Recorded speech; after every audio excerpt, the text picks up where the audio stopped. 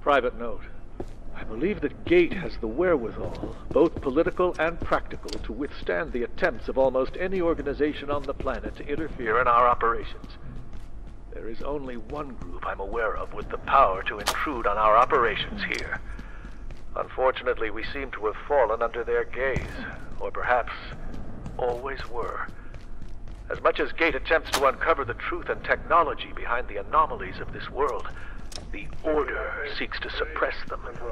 We are two antithetical principles, set to converge on a single point. And that avoids the obvious truth. If that point is our facility, I cannot guarantee the outcome.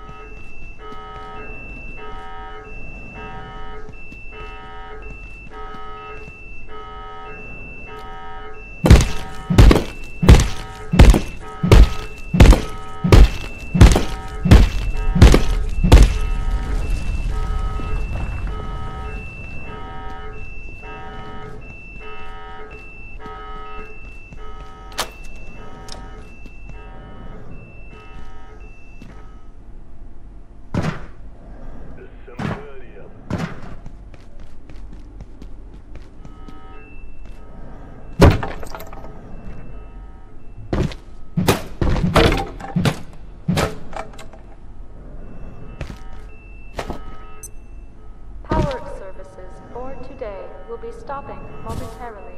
If you have any specimens outside of containment, return them immediately. Have an efficient and effective evening.